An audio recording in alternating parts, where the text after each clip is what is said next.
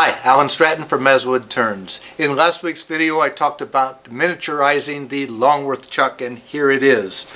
I have one adjustment to make to last week's video, and that is when I made this really small one, the slanted grooves, straight grooves worked just perfectly. However, when I went up to a 5-inch, they didn't, so I'm afraid we're stuck with the curves, but not a big deal.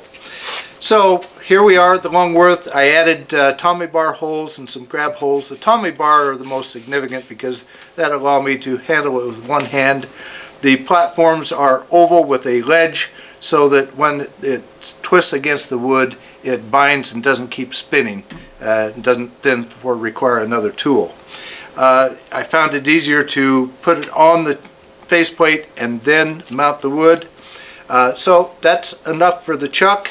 Let's go on to making these these bracelet blanks.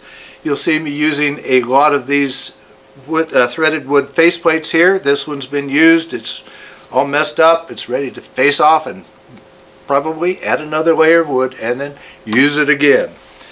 So with this process, I was able to get 3 blanks made, and I have 4 rings out of one of them and 2 rings out of the other 2. So I'll show you how we do that, and it's been a great ride. I hope you enjoyed it, and go ahead and work towards making your own bracelet. So let's turn a bracelet.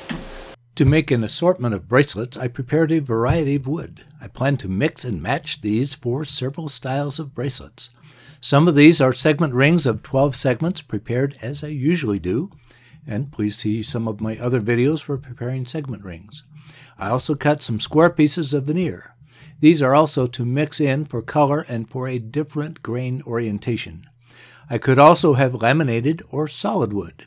Anything goes, but I still want to start with these. Now the next task is to flatten one side of each ring on the disc center. This will give me a good glue surface. I start with a maple ring that will serve as the first and last layer of the bracelet. Double stick tape will fasten this ring to a waist ring. The waist ring is glued to a threaded wood faceplate. I cannot live without these. I have dozens of them in a variety of sizes. The waist block has been faced off and flattened previously. Using a Longworth chuck on the live center, centers this ring and presses it against the waist block. Meanwhile, I know that I want maple on the opposite side of the bracelet. So add more double stick tape to another faceplate on the opposite side. Since the ring is already centered, the second faceplate is mounted to a threaded live center that accepts my waist block, then press together. Now I can split the ring on my lathe with my usual parting tool. When almost through, I loosen the tailstock to prevent binding when it finally cuts through. Now I have 2 maple rings already mounted and already centered. Back over at the metal lathe to face off the slightly rough parted surface. Again, the alternative is to do the same task at the wood lathe, but this is quicker and easier. While I am at the metal lathe, swap faceplates for the other part of the maple ring. Then face it off also in preparation for the next task that needs it. Let's take a look at a more difficult case, the heat-treated ash. I do not heavily machine stock before segmenting. My process self-corrects for much of the variation. However, since this board had a lot of missing from the edge, my segment ring has one side that is too rough to use. I apply double stick tape and press it to a faceplate using a cone center in the middle. Since it can accommodate a cone center, this is quicker than using the Longworth chuck. With the rough side now accessible, my gouge will make quick work of cutting it back to where it has a consistent thickness and face. Normally, I would finish with a round nose scraper and a sanding board to achieve a consistent gluable surface.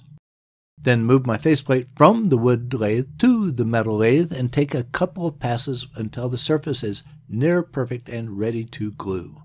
The dark ash can now be glued to the maple. It is already centered on a faceplate. All I need to do is to apply glue and press them together. After 5 to 10 minutes, depending on shop temperature, I can take it off the lathe and do something else. Right now my shop is cold, so I take it inside to be warm enough to let the glue cure. Please note that the dark ash is much thicker than I want for this layer. With the glue dry and a little denatured alcohol, I can release the dark ash from its faceplate. I have prepared the opposite maple and it is ready. Now to glue the second maple to the dark ash. Please note that the dark ash is still much thicker than my target, but now is captured between two maple rings. After the glue is dry enough, I can part the dark ash. I chose a point a little larger than my target width on the one side, then parted off on the opposite side. By the way, a trip to the metal lathe cleans up any roughness on the surface. Again, this could be done at the wood lathe. Now for a more complex glue up. I want a layer of veneer on both sides of what will be a center core. Veneer is tricky to glue because it loves to warp when glue is applied. I have it already pressed flat. Now spread glue on both the dark ash and two pieces of veneer. This time I press them together with a layer of parchment between them. I let this glue dry much longer because of the veneer's tendency to warp at this thickness, and kept it in clamps for much longer than for a plain segment ring. Time for the center ring. I spread glue expecting to use the cone center for positioning. However, I forgot that the maple veneer does not have a center hole to allow the cone center to go into while positioning the next ring. I had to quickly swap the cone center for the Longworth chuck, but not a big deal. With glue dry, I can part off the birch ring to target thickness. Please note that I have already flattened to the opposite side of the birch, but decided not to attach it to a faceplate at this time. Over to clean up the faces. With all wood ready, I can spread glue for the final joint for this bracelet set. Time for an overnight or more glue dry time and remove the faceplate from one side with DNA.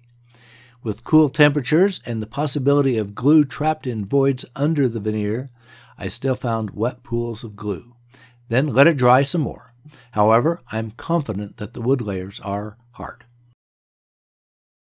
The bracelet block is hard and still on one of the faceplates. It is time to clean up the outside perimeter.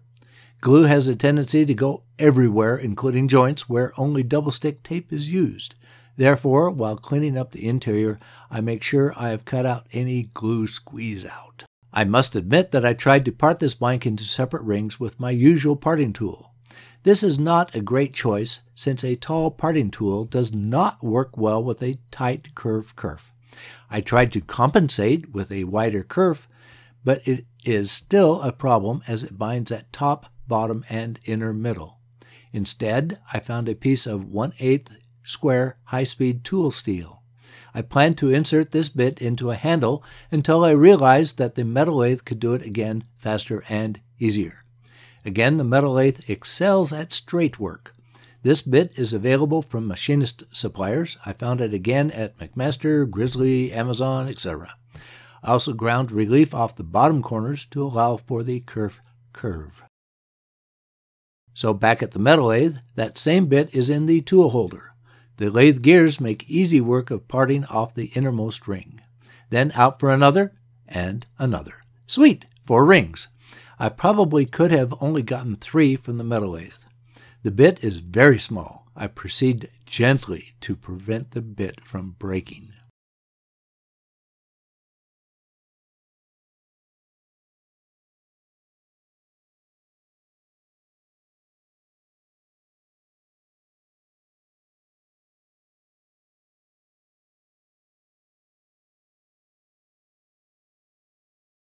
Back at the wood lathe and my new mini Longworth chuck.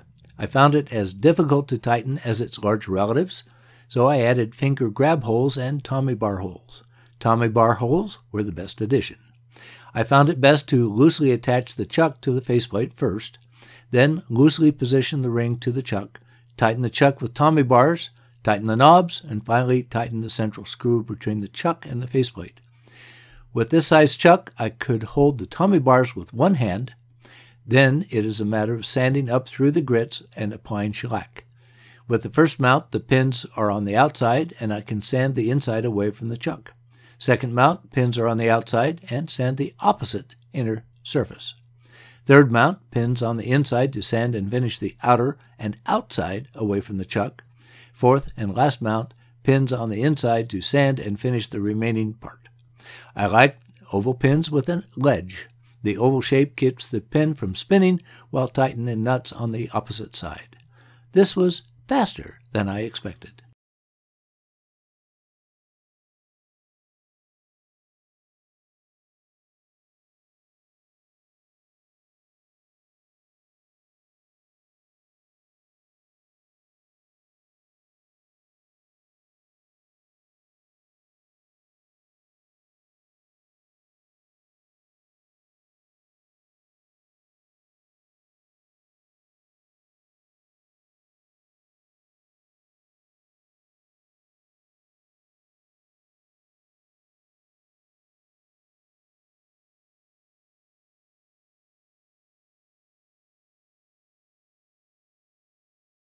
I like the bracelets or bangles and like the process and the new tools to make them.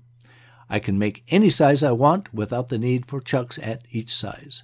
Most of the time was spent gluing the blank. The final turning was easy. I still have a ways to go before matching bracelets with Nelson Cassinger, but my path is much more clear and easy with my new tooling. What suggestions do you have?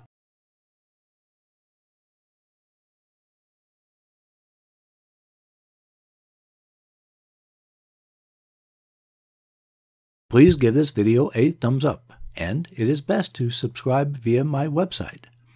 Do both.